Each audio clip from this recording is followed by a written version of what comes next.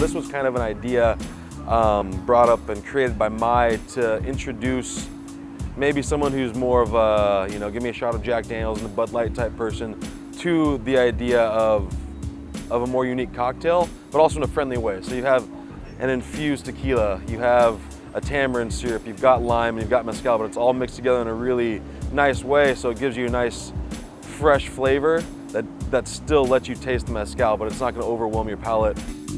I don't think it's something that you'd be craving in the middle of winter in Omaha, but in San Diego it works year-round. It's a nice balance of sweet and sour, and then a little bit of smoke at the end of it from the mezcal. It's one of those cocktails you can sit on your porch and drink all day.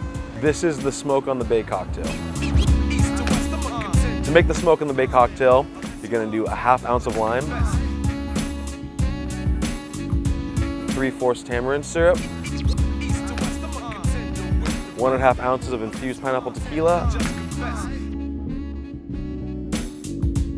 1/2 ounce of mezcal.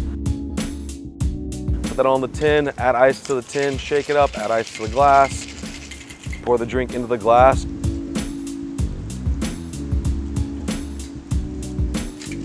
Garnish straw, pass it across the bar to whoever's gonna drink it.